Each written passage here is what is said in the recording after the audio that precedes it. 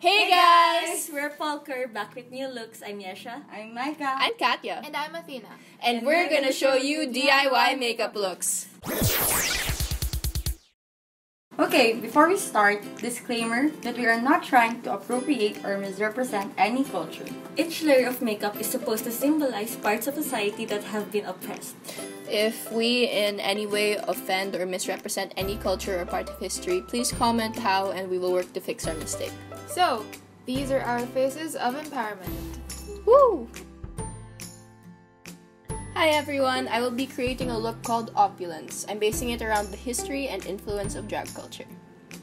This foundation is called Molly House, as the base of drag culture began in these safe spaces for mollies, or gay men, to dress and act feminine.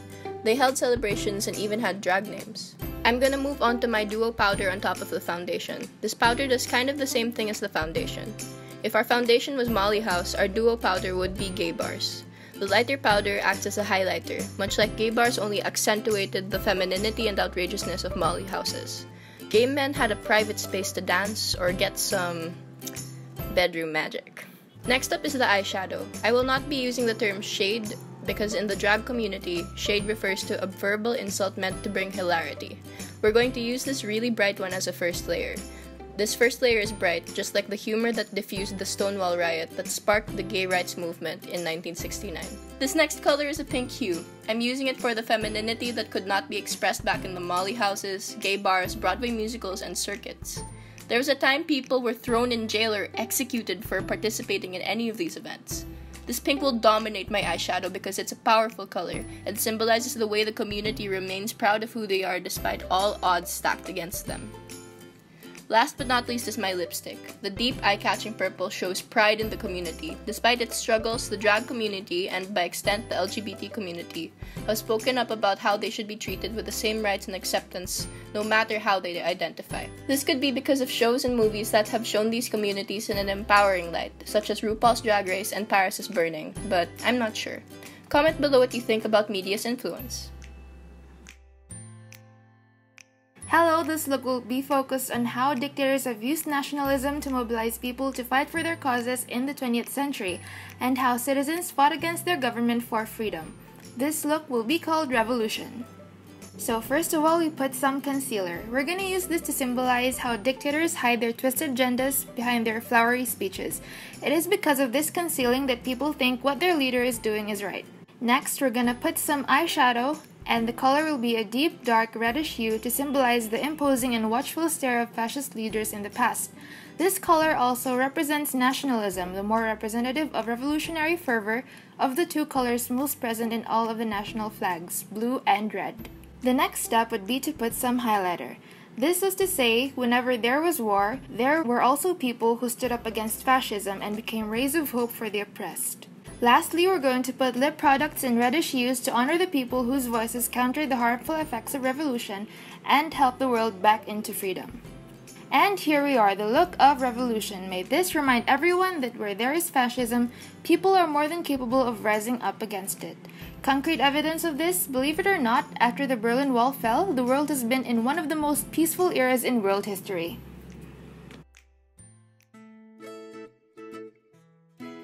Hey!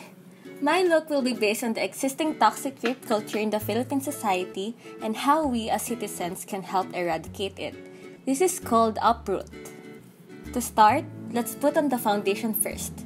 We will need a thick layer of this to cover blemishes. Just like how humor is used in rape culture to make harmful statements appear like mere jokes. Okay, next is the eyeshadow.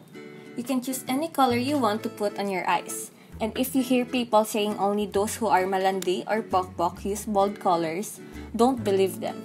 That's what rape culture has planted in their minds, but remember, even if a woman is very bold and sensual, it doesn't mean they're asking to be slut-shamed. Moving on, the third step is to put on some blush. For this look, we're going to aim for very pink cheeks.